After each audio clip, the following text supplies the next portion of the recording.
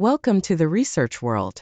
In this video, I will show you how to choose the most appropriate sampling technique for your research. As you can see on the screen of my laptop, there are different kinds of sampling techniques available which depends on the type of research paradigm, the type of the research design, the characteristics of the populations, etc. Now, how to choose the most appropriate sampling technique? Let's follow the steps. The first thing you need to open is your ChatGPT now. Write the following prompt. Suggest me the most suitable sampling technique for the research topic impact of leadership styles on employee performance.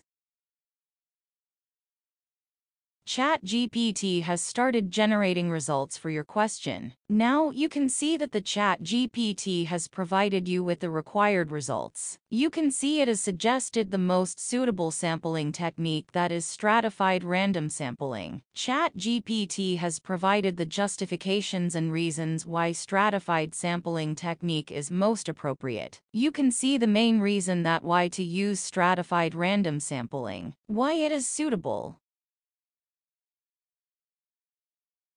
You can see steps to implement the stratified sampling, as well as the example has been given along with the specific sampling technique. It is also provided with the alternative sampling technique that can also be used. ChatGPT has suggested the stratified sampling technique as the most suitable one, along with the justification. So, you can use ChatGPT for the selection of the most suitable sampling technique for your research purposes. Thank you for watching.